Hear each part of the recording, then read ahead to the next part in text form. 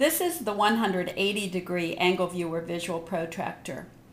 It helps students measure obtuse or acute angles with a single color, visualize supplementary angles with the use of two colors, and see angles in relationship to a 360-degree circle.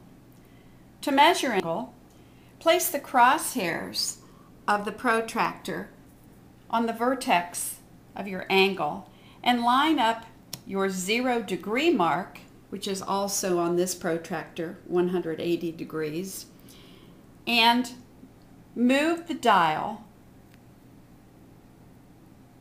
to the ray of the angle that you are choosing to measure. When you move 180-degree protractor to the side, you can see that this angle that you measures 50 degrees. When you look at your 180-degree protractor, you can start to see what's going on around that 50-degree angle. When I place this back on the angle and I mark the point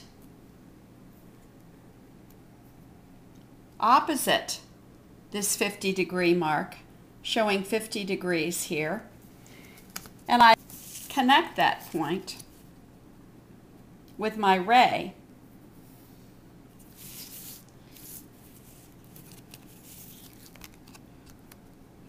the blue and the green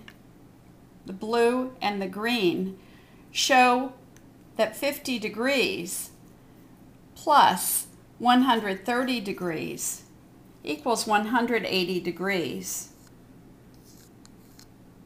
Supplementary angles.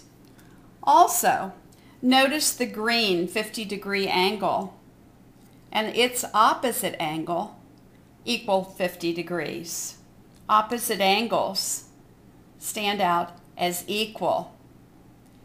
It retains its angle measurement when moved so that you can begin to talk about this space in this 360-degree circle.